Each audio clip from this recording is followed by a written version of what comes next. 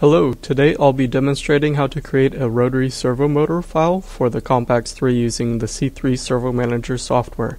The C3 ServoManager software has libraries for most standard Parker motors.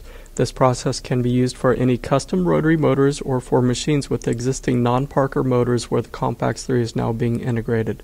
The software makes it easy to do this, but there are lots of steps involved, so this video will help explain the steps and options. I'll assume that you have the Compax3's 24 volts control powered on as well as the AC power. The Compax3S and the Compax3M's safe torque off enable inputs are powered. The motor and optional brake is connected to the X3 and the feedback to the X13 connectors. We'll be controlling it through the software, so the inputs and the outputs on the X11 and the X12 and optional X22 connectors do not need to be wired at this time. For a custom motor file, it would be best if it is not connected to the load. The automatic setting of commutation parameters will detect the feedback angle, and frictional and large inertial loads could cause problems, so if you can disconnect it from the motor, that would be best. It'll just spin the motor, so if you want to disconnect the coupling and load from the motor shaft and or put the motor on the floor, it won't be doing any high speeds or accelerations. It would only do this with a bad feedback cable and most likely would trip on a feedback fault, but in the event, keep anyone away from the motor. First, go to Options, RS-232, 45 COM port settings. You can see which COM ports are available. You may need to go into your PC's device manager to see which port you are connected to. Click OK. Then in the main screen, click on the Open Close COM port icon. You should see in the status bar the port open.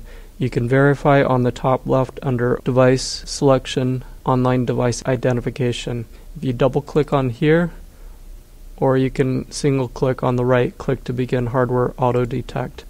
This will connect to the drive and show the device type, what the Compax3 is configured as, the firmware release number, controller board, and hardware level. If you need the existing drive configuration, we'll be overwriting it today, so upload and save the drive configuration. You can do this with the upload icon on the toolbar.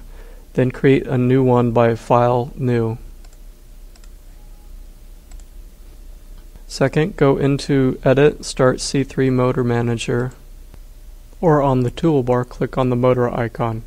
The Motor Manager has two main parts, the Motor Library, which has all the predefined Parker motors, and then the Edit Motor Library section down below where you can create non-Parker motor files and manage your existing motor files. These are divided by both rotary and linear motors. Then those are further categorized based on the feedback type, Resolver, Syncos, which is Stegman hyperface encoders, Indat, which are hide and hide absolute encoders, and then also the incremental encoders. Then based on Parker Europe or Parker US. Down below you have Edit Motor Library. You can create your own rotary motor file or linear servo motor file. You'll need the full specifications of the servo motor to create these files.